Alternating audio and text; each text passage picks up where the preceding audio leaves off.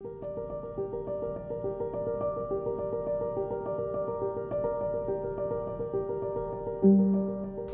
welcome back to the channel. So let's get started with some light painting. We're going to take a vase, something that looks like this, and we're going to create something that looks like this without the use of Photoshop. We're going to do this all in camera with flashlights, a camera that can do long exposure.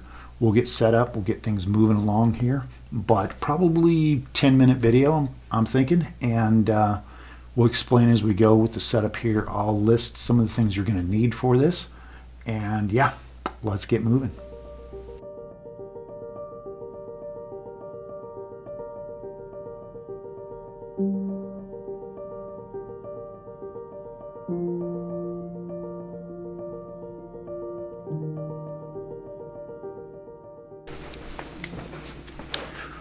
Okay, got the composition set up, the sheets in place, the vase in place, different fabric going different areas, doing some leading lines. We're gonna have to light paint it, obviously, we mentioned with the pen.